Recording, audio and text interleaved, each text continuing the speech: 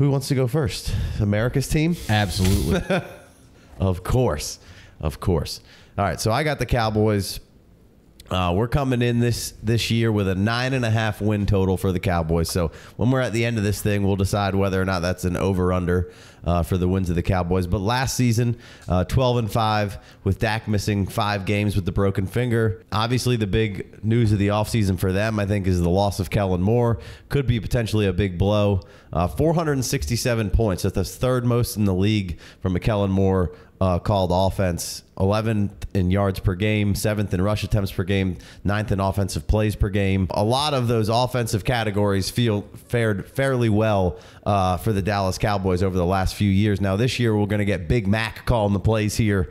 Old McCarthy getting the play sheet back out, channeling his inner Andy Reid there. And they're calling this offense the Texas Coast as opposed to McCarthy's a big West Coast guy. So they're going to keep a lot of what Kellen Moore was doing, incorporate that stuff, because if it wasn't broke, why fix it? Their quote. But also it's been a collaborative effort with Dak and the receivers and the running backs of kind of what they like, what they're comfortable with, modifying things. So just trying to keep it the same, but making everybody even a little bit more comfortable in the things that they like and don't like.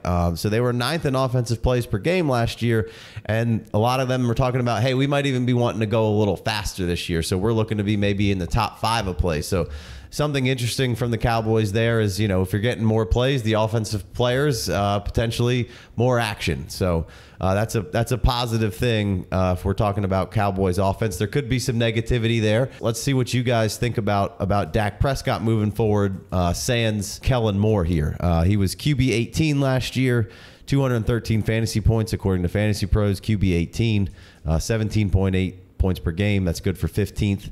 In the FFD ADP, he is 2.7. That is Superflex, tight end premium, QB 11.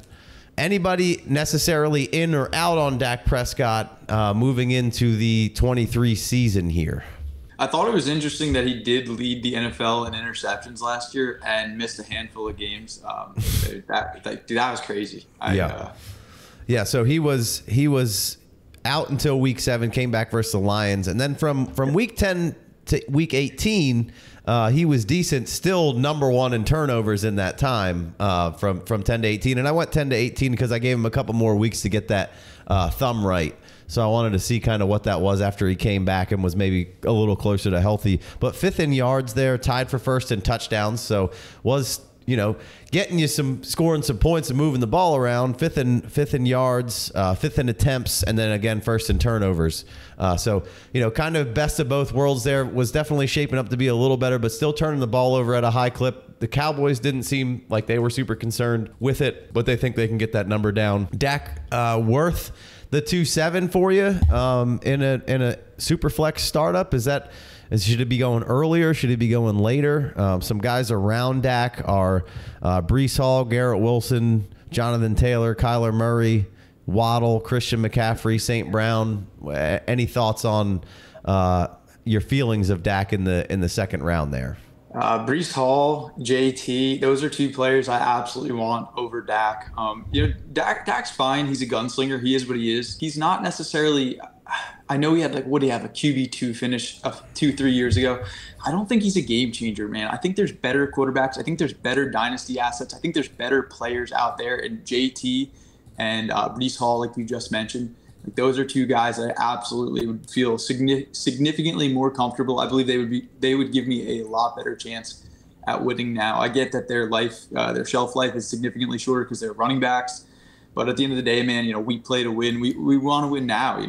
I love getting those top tier running backs, right? Those are literally 2 of the top 3 dynasty running back assets. The only other that we didn't name is Bijan Robinson. Bijan, and then Christian McCaffrey is at 210 for us. So Christian McCaffrey or Dak Prescott? Oof, honest, dude. I feel like you almost gotta. I might lean Dak there, man. God, that's a tough one, man. It doesn't feel right, but I think if we look back 2-3 years from now, I think it would be the right decision. Big D? Dak's kind of interesting. He anchors a lot of lineups for that QB2 spot, so I can understand the concept behind it. But I think in our FFD ADP, I think I'd rather have Kyler Murray over him just because of the upside piece of it. I definitely agree with the running back take. I mean, I think the shelf life for Dak may be similar to the shelf life for some of those young guys like Breece Hall and that. Already he'll be 30 in the season. Yeah. Probably going to get an extension here soon, though. We'll see. No, that's in question? I don't know. Yeah, I mean, the way that he plays his game, I have a hard time seeing him extending his shelf life like a Rodgers or a Cousins or anything like that. So I think quote unquote prime years, right, are kind of like now till the next couple years, 3 years. And so I could definitely see taking the running backs in that spot from a build perspective anyway.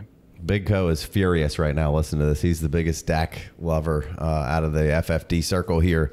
But yeah, I think, go ahead. I want to go in for Dak, I think. I mean, It's not fun. There's been some injuries. I'm not ready to just say that that's going to continue on. I mean, I think he has dialed back the running, and I think some of that stuff's been kind of accidents. Like, what's shit like this is going to happen? Hurt week 1 against the Bucs is definitely to break your throwing. I believe it was the right thumb. Yeah, what's my man supposed to do? And they came back, played pretty well. Like, he's got one of the best young receivers in the game. We'll get into the offensive line and the rest of this conversation, but I mean, he's QB 11. You want to take Kyler Murray because he's at least 5 years younger. Well, it's just every time Kyler Murray's come onto the field, he's been a QB in QB1 range if he plays. Feel like there's and Dak, like you said, a QB2 basically, but one of the better QB2s that you can have, and that's the decision you're making when you get into the second round. Do I want to take one of these elite young running backs, or do I want to gamble a little bit on Dak Prescott, which I think is a gamble on the running backs too, like. He's America's Kirk Cousins, right? I mean, that's really. And I think what I've heard is that he's going to get extended. So I mean, if he's a starting quarterback for the Cowboys, then you're going to deal with the injury risk with anyone. I'm not ready to pin it on him for the rest of his career. I think it's a fine play. I think it's fine. Yeah, I got a question for y'all. Go ahead. Does it bother you guys that Dak's heading into year 8 and he has one season with over 30 passing touchdowns? Is that a concern? Nah, I don't think for the cost for him to be your QB2, I don't think it's that much of a concern. I don't, I don't want him to be my QB1 necessarily, but if he could be my QB2, I'm fine with it. But I do find myself skipping over Dak a lot. Yeah. So what if you took Justin Jefferson or Jamar Chase in the first round? Then I want Kyler Murray. And Kyler Murray's gone. You going to pass over Dak for someone else? I'll take Dak at the end if I'm near the end of the second round. Yeah. Well, but you don't have to draft 2 quarterbacks right out of the gate. Well, sure. I mean, but that's we don't have time for that right now. You say you can't, Big D? You don't have to. I say you don't have to. You don't. In your I'm world, fine with that. No, not necessarily. But if I can get 2 good ones, and Dak, I have a hard time not taking Dak in the late second round. If I got to the 3rd and Tua was my first quarterback, I'm fine with that. Like, as opposed to skipping. You're fine with Tua being your first quarterback? Yeah, would you be selling Dak to get? No, I don't think I would necessarily be going that Dak, route. I wouldn't hold Dak if you have him. But I would be fine with going from Dak to Daniel Jones because, like you said, I think the fact that we are now missing a little bit of that scramble ability, and he did up it a little bit in this last year, but since that fracture, we haven't seen it, which is some of what gave the week-to-week variance a little bit of better floor potentially there, and I'd be fine with throttling down from Dak to Daniel Jones in a trade, though. So that would be. And I know Big D, you're all over that. Oh yeah. Any thoughts on Dak before we get out of here? Move to the next thing. All right, so let's hit that O-line real quick and talk about the guys who are holding up Dak. This is the PFF had him finish at the 12th overall offensive line and projected as the 6th. So high aspirations here. We have Tyron Smith, obviously the left tackle, Tyler Smith, the left guard, Biotish as the center, Zach Martin as the guard. So those 4 rock solid. And then Terrence Steele as the right tackle. So a really good line all the way across. But Tyron Smith has missed 33 games in the last 3 seasons. They're saying Steele was hurt at the end of last season, the right tackle. They're saying he could be ready, but he's still not right. So they're not sure. So right off the rip, we have Tyron Smith, who's missed a big chunk of time. We're missing Steele. We know Martin's missed some time. If it's healthy, it's good. We missed some time last year, and they were still a pretty good offensive line. But right off the rip, we could be missing Steele. And if we're missing Steele, then it seems like Tyler Smith, who filled in for Tyron, who's played left tackle last year for Tyron Smith, could slide over to the right tackle position, and then they jumble some guards around. I don't think it's a terribly deep offensive line room. They did draft Asim Richards out of UNC, who was the left tackle, but he was a tight end and a D end at Haverford, and signed to UNC a little late in his career and converted to left tackle. So he's a little raw at kind of what he's doing, but very athletic. And then there's some other pieces around there that have had played, but over some of these other offensive lines that we've gone over, this one doesn't seem quite as deep, but very good through the starting 5 here. So let's use that to pivot into what? Sorry. to pivot into Tony Pollard. What do you guys think about old Tony Pollard? This is like I said, projected a good offensive line. If they're healthy, they're good. If they're missing a piece or two, they're probably still fine. We have Zeke, who is no longer on the team. He had 254 attempts, 12 touchdowns, and 929 yards in this Dallas offense last year. And Pollard came in with 214 attempts, 9 touchdowns, and 1,106 yards. So, we are missing a good chunk of those Zeke carries. And now we're on to Pollard, who was RB8 last year, 248.8 points, 15.6 points per game. That's RB9 in the points per game. PFF had him at RB4 with a 20% filter on that as their grading system with an 88.9. And then when you get into kind of some of the advanced stats and whatnot, the yards per attempt, 5.2, that's good for for 7th overall with the 20% filter. 9 touchdowns, that's tied for 9th. 0 fumbles for Tony P. Yards after contact, 737, that's good for 10th. Yards after contact per attempt, 3.82, that's good for number 2. Can the yak be yards after contact, or is just yards after the catch? I mean, do whatever you want. Missed tackles forced, 41. That's good for 15th.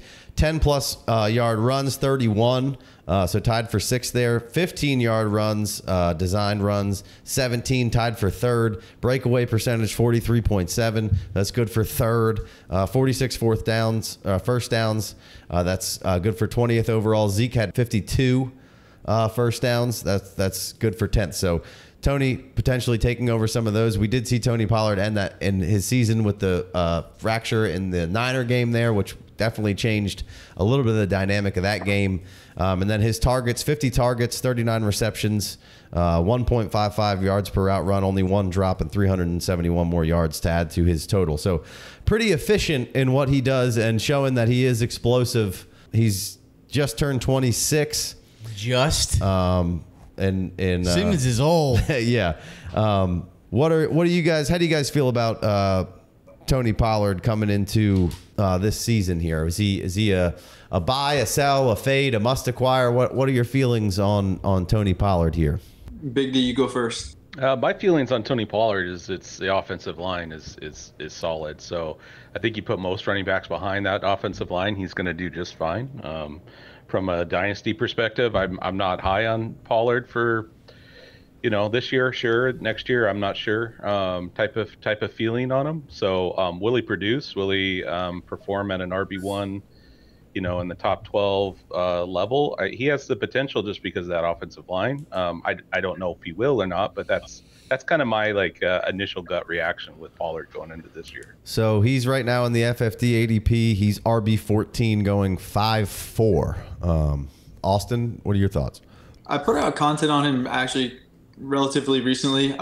I saw he was going as the RB7 in redraft format. Of course, I'm significantly higher on him in redraft compared to Dynasty. You mentioned the age, 26. All in all, I've always liked Pollard. He's a good player. I like the fact that he's a big back. Very, very high on measurables. I like analytics. I like numbers. I have always valued, measurables probably more than most people. It's important, especially in this league. You're playing against the best players in the world. You got to hold up, man. That's one of the reasons I'm not bigger on A-Chain. Feels so good when he jokes. Dude needs to drink 7 milkshakes and then talk to me. Yeah. But Tony P is 6 foot, 220. He's just a big back. I think he's one of the easiest fades in Dynasty redraft. I'm just probably avoiding him as well. Like I mentioned, I saw he was RB7. And it's just too early, man. Like there were better players, there were better values. And I'm someone who's always got the mindset of draft for value and trade for need, right? So if there's a better receiver there, but you really need a running back, you take that receiver 10 times out of 10, and then you make a trade before the season begins. You always got to capitalize on value. That's just kind of my philosophy, my thought process. All right. Well, before we get into some players around him and talking about it real quick, it's interesting because Zeke had so many of those attempts in that offense last year, and they're kind of vacated. And right now we have Malik Davis, Deuce Vaughn, Rico Dowdle, and they signed Rojo in the offseason. Baby. So it's not a they don't really have that Zeke style player in this offense right now. I do think they will sign somebody. They have cap room. They have I believe it's $12 million in cap. It's probably burning a hole in Jerry's. It's pretty decent pocket. Pollard's on a 1-year deal. They're giving him $10 million. We're not really sure if that'll turn into a longer deal or not. Maybe that's where that money should go. It feels like it could be a Zeke reunion. The 1-year thing is sure. It feels like it could be a Zeke reunion in there. Fill it up again. Pretty easy for a couple million, and we bring Zeke back. He's familiar with everything that's going on there. It makes some sense, and I think at that point Pollard would overtake Zeke in the overall attempts. But you get kind of a thunder lightning approach. You get a bigger guy who can grind some stuff out. You can hand him, and hopefully Tony doesn't wear down. The other thing is you do have a late injury with Pollard. And when you're coming where he's not even quite back yet, and they're hoping that they will get him back fairly soon. But when you have injuries like that, you could see some soft tissue stuff pop up early in the season because you're coming off of a pretty decent injury late in the season. And when I've had some pretty bad injuries, and when you come back from those things, especially if you're putting a high workload on it, it's all of a sudden your calf or your hamstring or your groin or something just bothering you a little bit. So it feels like they need to add something in there. Right now, I think Malik Davis is a nice little add to the backfield. I don't necessarily trust Deuce Vaughn a whole lot. Rico Dowdle's fine, but they do have a fullback that they brought in from North Dakota State or South. I think it's North Dakota State. Hunter Lipke, who is pretty interesting here. Reading through the Cowboys stuff, they kind of have him pegged as maybe being a little bit in the use check role kind of deal. Fullback's making a little comeback here in the league where you can be a little bit more multiple, and he could be one of those guys if they don't bring somebody in who can bang a little bit for him, because he can kind of play a little bit of running back. He can be your fullback. He can kind of go out wide, catch you a couple of balls. He's just it was an interesting name there that if they didn't bring somebody else in to keep your eye, I don't know if it'll be fantasy. It won't be fantasy relevant, but could be a good thing for the Cowboys to just have that bigger guy in the fold, and also use him as a fullback in with Tony Pollard. Much like the 49ers, this is an imitation league, and McCarthy's kind of a West Coast-ish guy, so interesting there. So with all that said, I'm still very much in on Tony Pollard. I think the volume will be there. I think he's a good player. We don't know exactly where he's going to be long term, but we can see that he's been very efficient. The efficiency guys and the explosion guys have been pounding the table for like 3 fucking years. They finally get it. He proved me wrong because I thought he needed to be a little bit more of a compliment. But I now see he can be a 1A, but I do think he needs a Robin to take a little bit of the pounding kind of off of him. I would love to see him get more targets and catch more like 50 balls this year. But I think overall, the offense is a pretty decent upgrade for the Cowboys this year from what they were working with last year. All right, so you mentioned that you think Tony Pollard's too early. Would you rather have Austin Eckler? All day. What are we even talking about? Yeah, man. Yeah, absolutely. I feel very confident with that. How about Ramondre Stevenson? CZ. I would prefer Ramondre. I'm a big fan of Ramondre. Same. I'm both of those guys. Big D? Yeah. Ditto. Echo. On both? See. On both. It's too easy. Yep. Go harder. What? Nick Chubb. That's Devontae Adams. Devontae. I think I could get better than Tony Pollard for Devontae Adams. No way. There's too many question marks right now. With Devontae? Other than him being one of the best wide receivers in the game? Other than the quarterback right now isn't even practicing. Who, Jimmy? Yeah. What's new? Yeah, I mean, Adams for me. Yeah, that one is pretty. Pollard's pretty low on my board, so you'd have to dig in. We'll get there then. We'll get there then. Austin. Yeah, I agree. I'd prefer Devontae Adams. All right, let's throw a tight end in there. We're talking tight end premium always on this show. So Dallas Goedert or Tony Pollard, NFC East. We're driving ratings here. LeBron James. What do you think? Big D. Oh, I was gonna say it's easy for me. It's Goddard all day. And twice on Sunday because of the matchups. I think this is a better question. I think it's closer. Okay. I would probably, of course, lean Goddard just because of the fact that it's tight end premium. Had it not been, sure. I would go Tony Montana. I think I mostly agree. Kind of depends on how my build's going a little bit there. Dick Chubb, you mentioned him. Thoughts? What are we thinking here? Chubb or I gotta go Pollard? Goddard all day for Goddard over Pollard, but I'd prefer Chubb over Tony Pollard 100%. Yep. Dude, what he dropped 1,500 rushing yards this year. He's a monster, dude. He's like squatting over 600. I mean, when I think of like the epitome of a perfect, just solid, good running back, like pure runner, it's Nick Chubb. All right. So how about Quentin Johnston or Addison? both. QJ. Can you get a 1.6, 1.7, 1.8 for? I think you could try. I think Tony you could Pollard? get 1.8 for Tony Pollard if somebody needed. I'm down to that. do that. I'll take whoever and get it 1.8 for Tony Pollard. So you'd take Addison and Quentin Johnston over Pollard? Yeah, I would. Both? I thought it was really telling that the Chargers took him. He was the second wideout off the board. I love his measurables. He had good production. He's a good player. He's a good prospect. He's someone I'm willing to put the chips in on. All right, two more running backs. We'll go Javonte Williams or Tony Pollard. That's a good one. Jeez. How are we feeling about that knee? I'm taking Tony Pollard, as the chefs would say. All day, all day. I think I'd have to agree with that. Dude, that's tough, man. It's Javonte for wild. me. It's wild how much Javonte's dropped in a year. Like he was you just second round pick.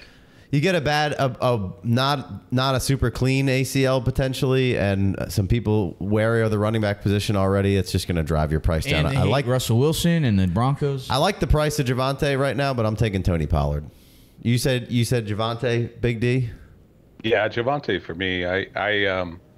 I understand the risk there. So, but I think there's a risk with Pollard too. He may outproduce Williams this year, but I think Williams has the chance to capitalize on value in the long run, and he's a better running back in my opinion. So I that's where I'd go. I'm not taking either one of them, motherfuckers. All right, J.K. Dobbins and Jameson Williams. Both of those over Pollard, or where are we at there? Definitely Jameson Williams. If I could trade Tony Pollard for Jameson Williams, sold. All right. I heard you guys going off about J-Mo recently, and you guys are definitely more bullish on him. I don't doubt the talent for a second. He had an unreal draft cap. I mean, dude, he's so much fun to watch. Like, you go through No cap, brother. No cap. No cap. What does that mean? No ceiling? No lies. No lies. I'd probably lean J-Mo too, but I know you guys seem like you're infatuated with him. And you guys said something that was so true, man. It was like, if J-Mo just has one big play this season, like his value is just going to skyrocket. And it's already too late. Like, you can't trade for him at that point. It's over, you know? I agree. Big D? Yeah, I think the Dobbins one's so probably the closest for me so far. I'm not sure where I'm at with Dobbins, but not because of Dobbins, because of how I feel about that Ravens offense and what I think it's going to change into in comparison to what it was. But I think that's a coin flip for me. I'd probably go, if I had 11 drafts, probably 6 of them towards Pollard. All right. I think I got to take I want to take J.K. Dobbins because I'm in on J.K. Dobbins increasing his value after the season starts, because I think it's probably going to go well for the Ravens if he's healthy and starts off pretty well. I think there's a bump in J.K. Dobbins. Like, if you have him right now, he should probably be a hold until the season starts, and then you could probably get out from J.K. Dobbins and get you like a legitimate first next year. Yeah. But if you could do that now with Tony Pollard, then I'm down to do that too. So I don't know which one I'd rather have. I think think J.K. Dobbins. All right. Well, I saw that Abbott just threw out some love on Pickens, it seems. So Pickens or Tony Pollard? I'm not even as crazy on Pickens as I probably see from whatever post, but I would prefer Pickens. He is a promising prospect. You know, dude, when I dug into him, I did not realize that he had 35% of his games he was a wide receiver too, and that was the same amount as Garrett Wilson. I was like, holy crap, that kind of blew my mind. But he didn't have one top 10 finish, which was also kind of bizarre because I feel like the media portrays an image of George Pickens as boom or bust, and it's like, did he really boom at all? He didn't have a single top 10 finish, but those highlights. I know. You're 100% right. Those highlights, boom, baby, they boom. Like he had a bigger game than he did. Right. I just meant like in terms of like 30, 35 right. Yeah. performances. But like the media just kind of portrayed an image that just wasn't accurate. It felt like, or at least Twitter, or whoever it may be. But I like Pickens. I would prefer him over Tony P. Yeah, we need to talk about that Kenny Pickett slander, but that's for another podcast. All right, let's keep it moving here to get out of America's team here. We'll jump to the receivers real quick. We'll go down CeeDee. He's wide receiver. He was wide receiver 5 last year. 301.6 points last year. 17.7 points per game. That's good for number 7. And our ADP right now, he's 12 overall. Wide receiver 3. Anybody have any real problems with that? Nope, he's good. I think I would agree. Big D. I don't think I've ever talked to you about CeeDee Lamb. So how do you feel about CeeDee? I feel like I was really high, or I've been really high on CeeDee for the last couple of years, and I'm really nervous this year for some reason. I think the changes that you kind of outlined and my drop in confidence on Dak makes me a little bit nervous for him. But the player himself, I mean, my gut feeling is he's locked and loaded as top 5 wide receiver, and I think he'll be okay. But so if you asked me last year, hands down, I'm all over Lamb. This year, I'm a little bit more hesitant, but still a little bullish. And that's because of the offensive coordinator change and some. And the talent at the wide receiver 2 position, deeper. It's a little deeper. Gallup should be healthy. Mm-hmm. I think the scheme will be a little different. He needs some help out there, I think. Mm-hmm. Right? Yeah, that's good. I do too. AJ Brown or CeeDee for you? That's too easy. Big D. It's really close. I probably lean CeeDee, because of some of the injury concern, same. From the past. But age too. I mean, you getting 3 years? Austin, would you take CeeDee locked in at 3 for you? Yeah, I'd go CeeDee, but by a hair. I mean, those 2 players are just it's like 1A, 1B. They're both awesome. Agreed. And I could read all the stats for CeeDee, but they're all really good. He's up at the top in a lot of them. 1,100 is the over-under on the prop bets. They have 1,100.5, and it's pretty. CeeDee Lamb? Yeah, for CeeDee Lamb on DraftKings, he's at 1,100.5. It's even money basically on both, so it's -110 on the over or the under. So they're not confident either way. If he's healthy, he should hit that. But that's a big if. Not a lot of guys are playing 17 games a year. And they don't have injury clauses in these bets you're making, right? No, they do not. All right. Fire them up, baby. I'll take the over. I know I always take the over, but let me get over through 1,100 yards with CeeDee Lamb. Yeah, sure. So the interesting thing, I think, was something that Big D pointed out. 62.5% in the slot for CeeDee Lamb, 36.2% out wide. Cooks comes in. I think one of the bigger additions for the Cowboys is Brandon Cooks. He's playing 74% out wide, so he can lock you in out wide. And then Gallup, who was clearly still struggling from that late season injury last year. He's going to come back. I think he's going to be fully healthy. I really like Gallup's ADP, and I love drafting Gallup super late. 92.1% out wide. So you're going to get some flexibility of CeeDee being able to stay in that slot, be comfortable in the slot. He's so good in the slot. And you can kind of move him and Cooks back and forth a little bit, leave Gallup out wide. He's going to give you that boundary X receiver that you can just leave out there and do your dirty work, get him one-on-one, toss it up to him, and be fine. So I actually kind of like that they've gotten so much deeper at wide receiver, because last year it was, Schultz was number 2 on the team in targets with 86. Gallup was actually number 3, limping around out there in 14 games with 72, and Noah Brown was 70. So, and then Pollard and Zeke were the next, or Pollard was the 5th guy. So, I think that's really could help this offense kind of take another step and be a bit more of a problem, to just have so much more to guard. And then if that offensive line can kind of stay healthy. Gallup has been a favorite of mine in the FFD drafts, grabbing him, pretty late in these drafts right here. I had the ADP in front of me, but I don't have it right this second. 16-11, wide receiver 68. I think there's return on investments. There's been plenty of times when him and Dak are both healthy that Dak has really targeted some Gallup. So for me, for a cheap veteran receiver, he's definitely been one of my favorite. And Brandon Cooks at 13-1, wide receiver 54.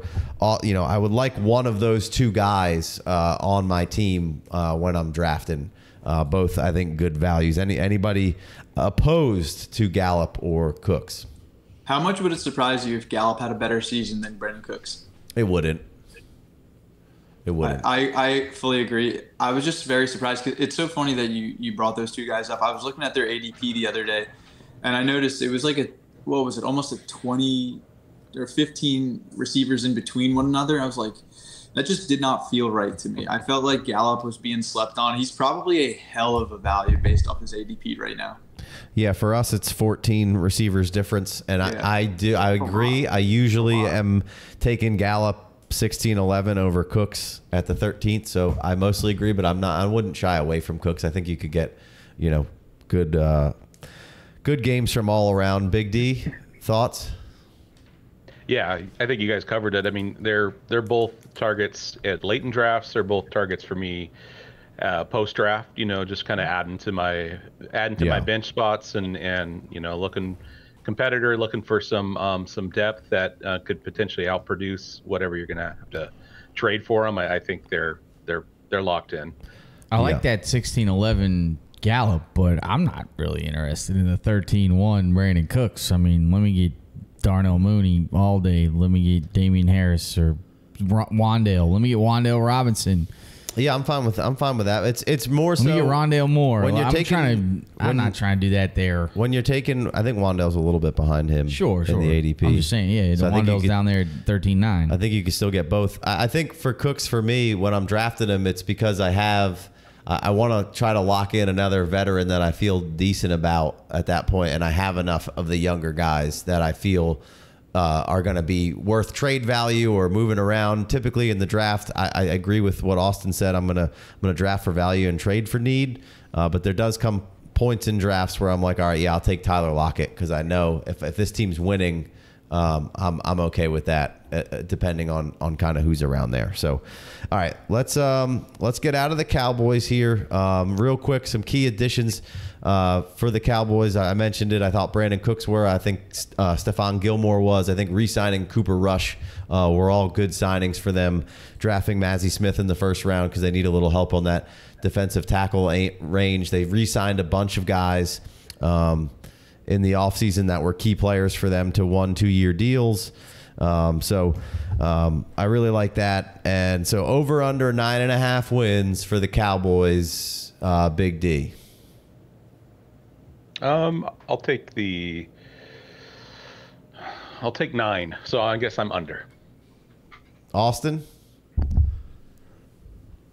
Oh man, I feel like this is a recipe for disaster betting on the Cowboys, but I would probably give them 10 wins. I could see them going 10-7 this year. I'll take the over.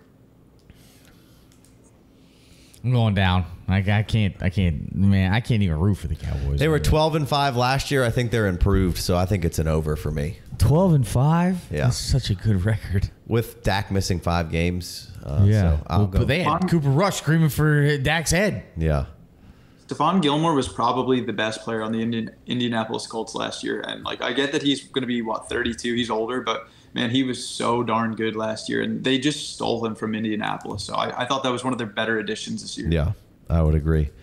All right. Well, we appreciate you guys. Be sure to like, subscribe, comment below, all that jazz. And be sure to catch all the rest of the division teams. Like I said, Austin's going to give you the Washington Commanders. Big D's going to give you the G-Men. And yours truly, Eagles. Yason Wayne, is going to give you the Eagles. Dwayne Wayne.